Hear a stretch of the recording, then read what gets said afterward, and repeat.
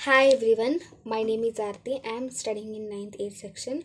Now I am going to talk about a topic known as loans. Loans means when a person does not have money, if that person needs money, that person will take money from the other person is taking loan. Loan can be taken in a two different way. One is taking money from the private money lenders, and the second one is through bank.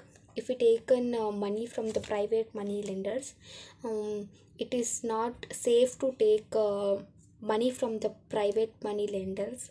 There will be no proper assurance if we take money from them. And while if we take money from banks like State Bank, Canara Bank, there are many banks who gives loans to the people, will be having proper assurance, safety, like that, and they will maintain a proper documentations also, and like that.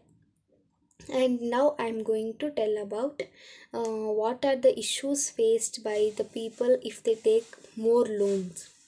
Like it will take loans for many reasons. There are many reasons like house constructions, higher studies, medical reasons, like that.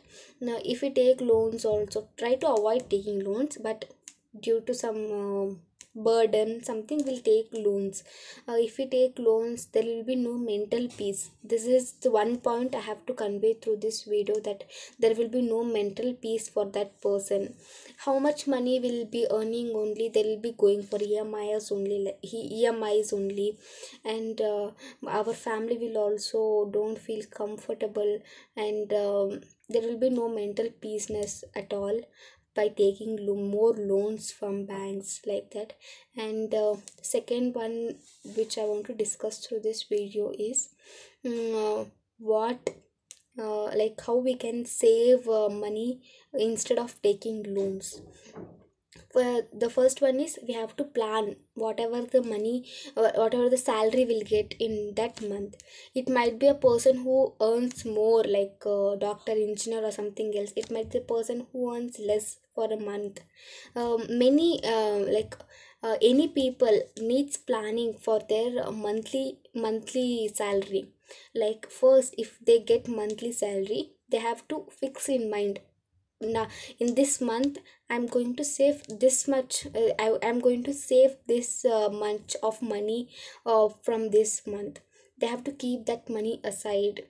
And then they have to make partitions like this much of money I'm going to use for my monthly personal expenses and family expenses, and this much money I'm going to use for traveling and the family time, going outside or something else, like that. And this much money I'm going to use for my hospital, and this much money I'm going to use for the school for kids, like that.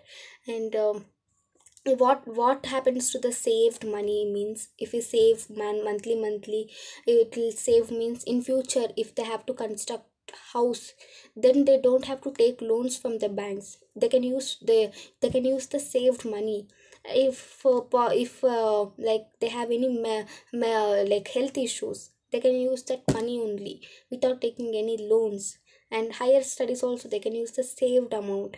So always plan your monthly salary accordingly, and save the money from your monthly salary. So this is what I want to convey through this video. So hope the video was informative. So thank you so much for watching this video.